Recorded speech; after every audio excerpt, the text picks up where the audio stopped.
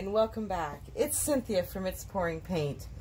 Today I wanted to go over sealing up some paintings in a vase with polycrylic. I've done a few of these sealings before, and I really do like the effect. So how I do it is I have a stainless steel measuring cup and spoon, and I'm going to put a tablespoon in here for now. You know what, I'm going to put 2 tablespoons in here because I'm actually doing several more after I stop recording. Sometimes the sealing of your paintings takes longer than actually belting them out, because painting them is wonderful, but sealing them is a bit of a pain.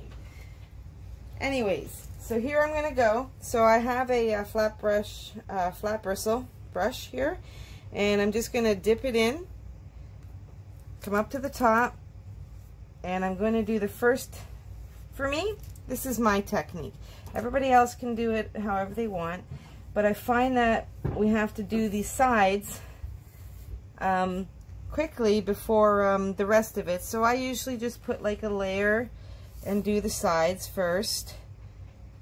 I've watched a few people seal them. I'm not sure how they do it.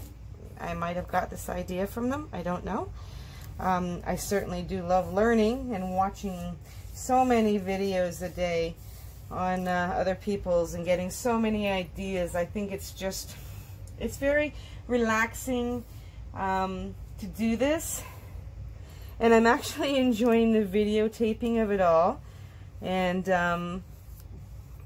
letting other people see what happens. Now, I don't know if you can see this, but already when I went over this purple part in the middle, it brightened right up. So one of the things I'm going to let you know is you can't go over it too many times. This dries fairly quickly, and you don't want to pour it on because then you can have puddles, and that will cause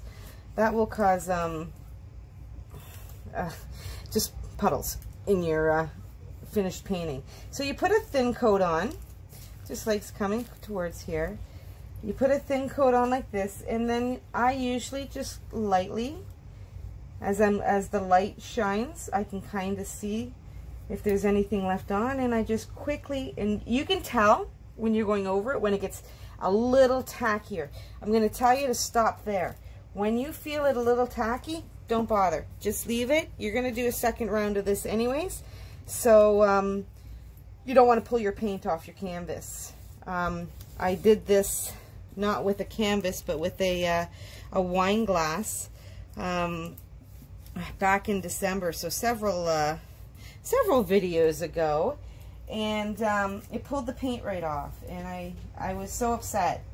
I haven't done anything about them. I thought I was going to redo them, but that was wine glasses, and I did like 50 of them. And now I've decided I'm really liking the canvas. So I'm just going to do more canvases.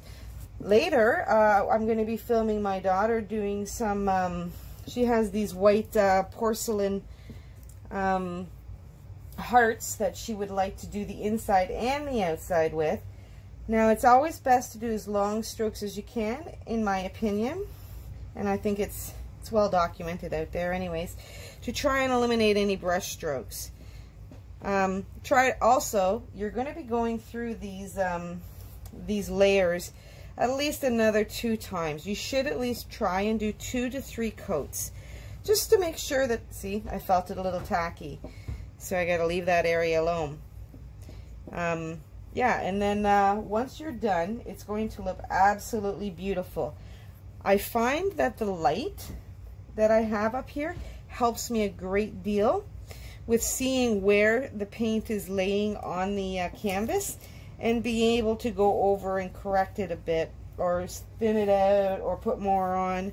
So this light is really helping, because I can see the dull parts.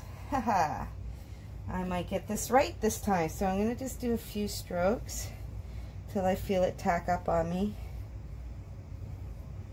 And as simple as that, I think I'm going to stop there. You have done your first sealing of paint. And yeah, when you move it, try not to touch it too much. Just learn from my lessons, I suppose, because I just touched it and felt I brought some of it out. Let's get right on to the vase. So with the vase, I do something a little different. I leave this top part alone now, and I work from the bottom. Let me just make sure you can see this. Excellent. I work from the bottom up. Now with this, you do not want to, you do not want to put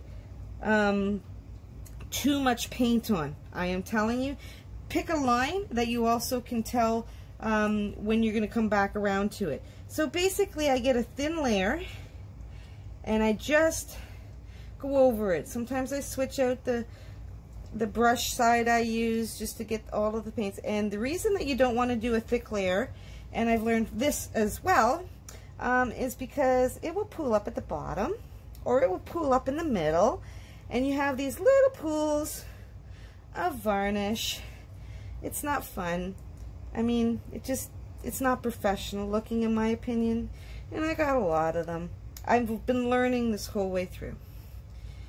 Realize I talk a lot here too. I just wanted to make sure that you kind of maybe got to know me a little. I guess talking will do that. So anyways, yeah, I'm just doing a nice little layer. And sometimes you'll see that bubbles might form. You can usually just blow on them. And they will pop out. I find that. So yeah, nice little even strokes. If I am going to put a little varnish, like a little dab of varnish on, I'm going to do it at the top, so it has a chance to work its way down. This is a vase I did a while ago. I did it with a painting. It was one of my videos, like several videos ago, but this was a vase that I did on top of a painting, and then I did the painting. I tilted it and so forth. It's actually hanging upstairs in my living room, but I thought it would be nice to get this finished up. It didn't seem to, it just seemed to linger around a bit. Okay, now I will do the top, and I don't, be very careful, or I try to be very careful not to get any drips that come down. Once again, this dries very quickly and it won't have any opportunity to get to the bottom. So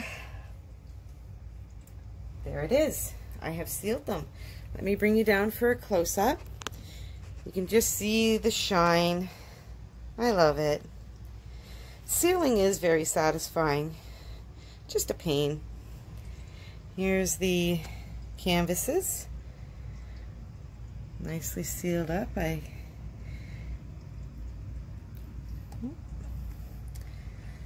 So yeah. Okay. Well, if you have any questions, or I missed anything, or you have any comments, please please put them down there. And if you aren't subscribed, like and subscribe to my video. I try to do this as often as possible. My daughter and I just love it. Anyways, thank you very much for watching. We'll catch you next time. Bye.